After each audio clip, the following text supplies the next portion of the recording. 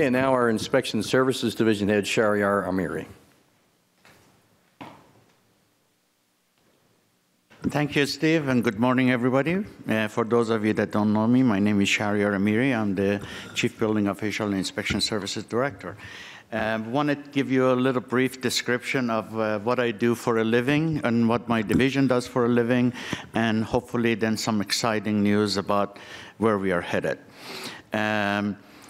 My division comprises of 4 functional areas: permit administration, plan review, administration, inspection, and code enforcement.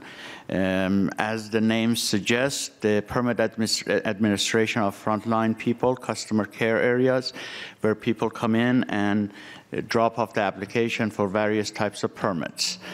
Plan review staff comprises of engineers and architects and professionals that review those plans before the issuance of permit. And of course, we have inspectors that inspect the project during construction.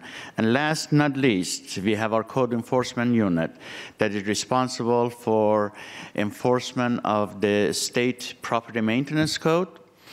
It also regulates our snow ordinance, our noise ordinance, and whatever else ordinance nobody else wants to enforce. We get the call, and so that's in a nutshell what the division is comprised of. Not to get into the much details, but the staff in inspection services, they are mandated to regulate buildings, the structures, the mechanical system in the building, the electrical system in the building, the plumbing, the fire, accessibility, energy, elevators, cross connections. There's going to be a quiz at the end of this to see if you know what cross connection means. And of course, property maintenance, snow and noise. I want to talk about what we heard from you. And actually, this second slide, if you will, is kind of a little bit of a joke. I started writing what we have heard, and I needed a piece of paper that runs from here to Tyson's Corner. But I decided to put just a really short list together, but I will expand on the list. We heard that you wanted to have a one-stop fee payment. We heard that you wanted an easier and more predictable process. We heard that you want to use technology more often. You know, oftentimes, many of the land use attorneys come to our office looking at some site plans, and then 45 minutes later, we bring a bunch of plans and piece of papers to you so you can review to find out information about the paper. We heard that you wanted increased communication between us and you. Worst thing that happens in your business is you built a building today and you come back, built a building next year, and the rules have changed and you didn't know what happened in between.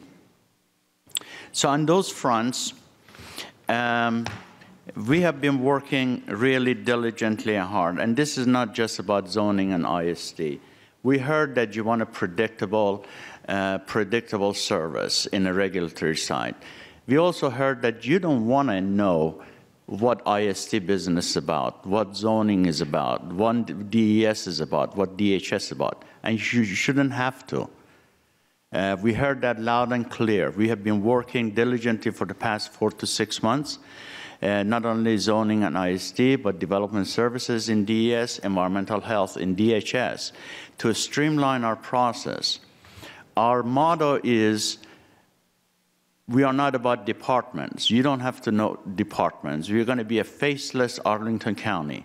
We're going to take this regulatory approach to an enterprise approach, whereas you don't have to know what happens behind the scenes. We'll just tell you what we need from you up front.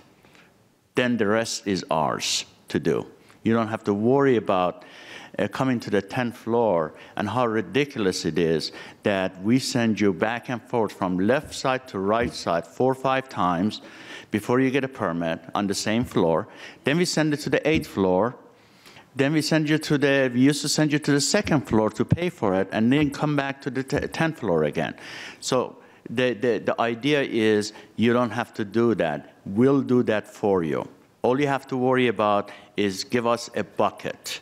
And that bucket is all the information we need for you to get your approval. The second part of this effort is that we should be able to be predictable, right? We should be able to review the plans at the same time.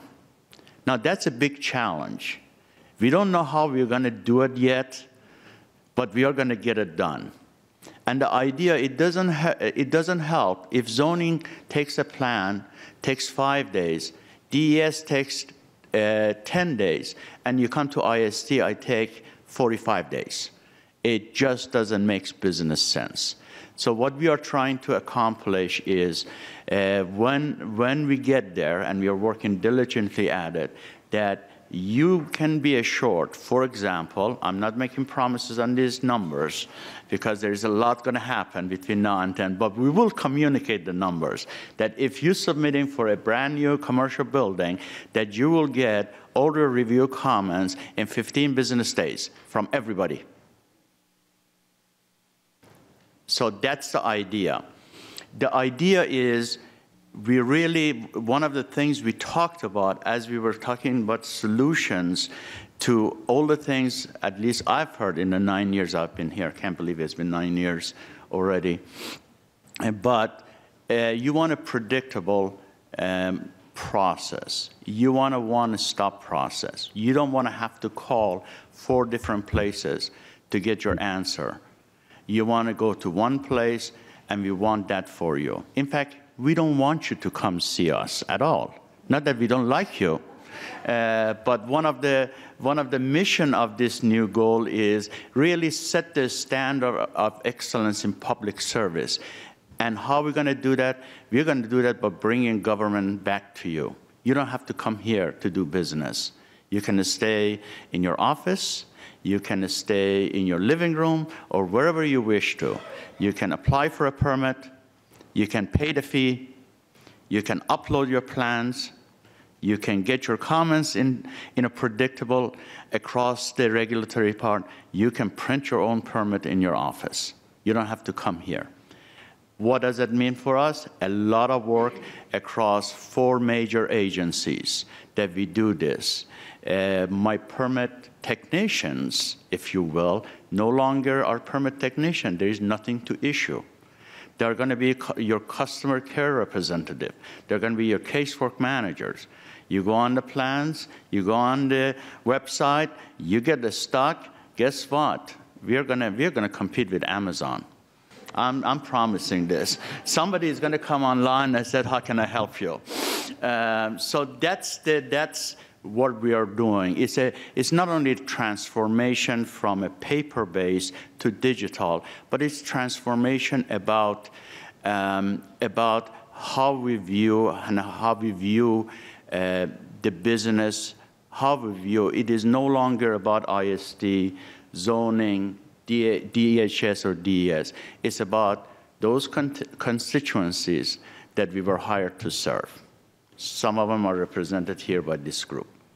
So let's talk about the timeline on some of these initiatives. You already know that you can pay by credit card on the 10th floor. You know, 500 years ago, you could pay it, at Kmart, but we pride ourselves that you can pay by credit card on the 10th floor, but nonetheless, we didn't do that before. Customer wait time. We have a customer wait time. When you come to our lobby, you can sign in, you can see what your wait time is. Now you can see your wait time remotely. And I can assure you, if you want to come in at 11 o'clock, you will see what your wait time is versus, so you can time your timing of the day accordingly. You can see exactly what's going on live all the time. You can start viewing all our records, digital records, starting sometimes in October. We are just short of a couple technology issues. We have scanned all our paper base, both in ISD and zoning. And part of why we did this, not only that we wanted to be helpful to you, part of it was a business decision on our end as well. We spent roughly in the neighborhood of $1 to $1.5 million a year scanning paper. We prefer to take that money and invest it back into the community, back into the services we provide our constituency, which is you. We have started the effort to do electronic plan review. You can't pay online, but you can submit online, you can upload your plans. Right now, we are in mode of training, and that's going to happen across the multiple departments for whatever you do. We are starting beta testing in October. By that is we have gone to selected builders, developers, and say, hey, do you want to join this effort? Do you have any plans you're submitting for permit? We'd like to test, see how we do, and learn from those lessons. Actually, we are lacking volunteers from commercial development. So please feel free to give me your card, say you're ready to do the beta testing. We are starting it next month, literally. We are going to go live in February. So come February 1, we are going to be 100% paperless. If you have the paper, please run it, scan it, PDF it, we upload it, and that's what it is. Our new part of what we have also done about our permitting system in preparation for a new permitting system, which allows you to do the work from home. We have gone through every single business process, and we have talked about business process reengineering. Basically, we have taken this maze of Visios that gave me a headache. Every time I had to look at it, I had to take additional Prozac and simplify it. And simplification, that's why I said you don't have to know anything anymore. You don't need to know what the process is. We'll give you a list of buckets, say, hey, you need to submit this. We're going to do everything for you behind the scene. So you have an input and the output being your permit. So that's really, we're going to try to make it really as simple as that. You put an input, there is an output in there, and the rest of the work happens behind the scenes. That's what part of the business process reengineering was. Part of this new form of it's an enterprise-wide initiative. There's a lot of things we do, even in CPHD. There are a lot of things we do. It is because, I don't know, we don't trust each other, or whatever, you know. If I go change the color of the building or whatever, change the color of the door, well, maybe zoning needs to see it because it's a site plan condition that says it needs to be hot pink or purple. But I don't need to see it, but it comes back to me too. So there is a lot of these, and I make it simplify it, but there is a lot of these steps that we are realizing we are doing it just because we've been doing it. And maybe there is a valid reason 20 years ago we were doing it that way. That reason no longer exists today. So we are actually looking at everything we do, why we do it, what's the rationale behind it, and do we have the legislative authority to do what we do? Because we are talking about the regulatory side. New permitting system, you can hope for it in fall of 2017, which basically means that even if you come to the office to apply for a permit, I'm going to guide you to a self-service computer, and I'm going to tell you, let me show you how you can apply for a permit. So it's not going to be desk in there with permit administration professional doing that. So you can do literally everything from wherever, as long as you have a computer. You're going to be able to pay all the fees online. And I think one effort, and I don't promise you where we're going to do it, but one effort that I think necessary for us to do is probably perhaps simplify some of our permit fees. But secondly, more importantly to that, the new permitting system will have a permit fee estimators. So before you do it, at least you get an idea how much it's going to cost to come do the business in the county. You're going to get a tremendous amount of online notification every stage of the process, whether it's application submitted, whether it's a disapproval, whether whatever it is, you're going to get electronic notification on the status. That also goes through during the inspection phase. So as much as I enjoy seeing familiar faces, I figured that past fall 2017, there is no need for you to come to the office. We can Skype and do wonderful things, but physically you don't have to come here to get your business done. Obviously, we want to make sure that this is really predictable.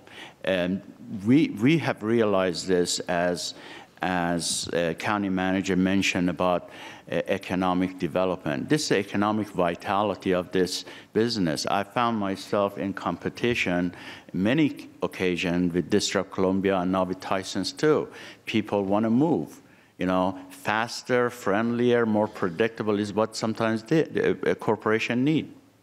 You know, and that's what will give us the advanced edge over our competition in surrounding jurisdiction, if we can do this.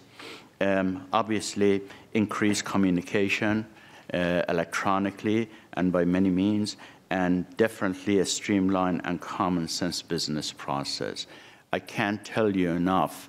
It is all talk right now, but all the work that has gone behind this with various departments, DES, ISD, zoning, environmental health, it's amazing that everybody is on the target. They all bought into this concept that we need to make it streamlined, we need to make it easier, and we need to be very purposeful, very upfront to give you the information you need in order for you to submit to us what we need. So we have a lot of work to do. We are going to have a new website next year, Cynthia, that is going to put out a lot of information. So I'm hoping that the website is not going to tell you what your process needs to be. I'm hoping that we get to a point that our website says, you need this, submit this, done. And you get your answer in 10 days or 15 days or whatever days it is. And then if you have to resubmit, you get your answer again in 10, 15 days. So that's what I have for you. It's been a lot of work across Arlington County to get us to this point, and I can't thank enough my partners in crime, the zoning division, the DES, Development Services Bureau, and the DHS Environmental Health. Without their help, I couldn't do this presentation. They are the folks that did the job in order for us to get to this point. Thank you very much.